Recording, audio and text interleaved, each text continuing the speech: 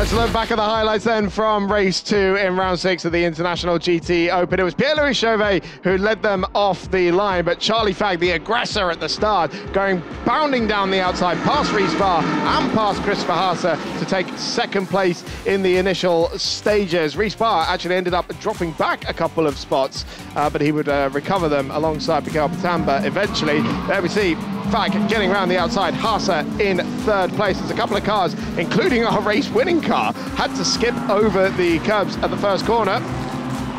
Diego Menchaca found himself in a bit of a scuffle with James Wallace in the early stages of the race. The first few laps not going quite according to plan for the Motor Park team, having to come up the order from 12th on the grid as James Wallace found himself in the gravel a couple more times as well. We had a safety car early on for Murat Rogeroglu, who ended up in the gravel at Ascari. A scary moment there for the man celebrating his 60th birthday.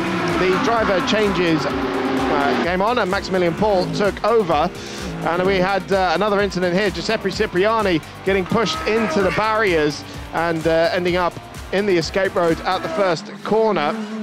And then another incident here, which would be the AF Corsa Ferrari slamming into the side of the GetSpeed Mercedes, taking them both out of the race. And then equally at the same time, Frédéric Jousset ending up in the gravel at the first Lesmo as well. All that happening in a very short space of time meant we needed another safety car. When we got back underway, it was Marin Angeli leading the way in the unhandicapped car. Maximilian Paul found himself in the gravel after an aggressive move from Thomas Neubauer, but Marin Angeli soaked up the pressure from Mikael Pitamba and took a sensational victory for AF Corsa Ferrari on home soil.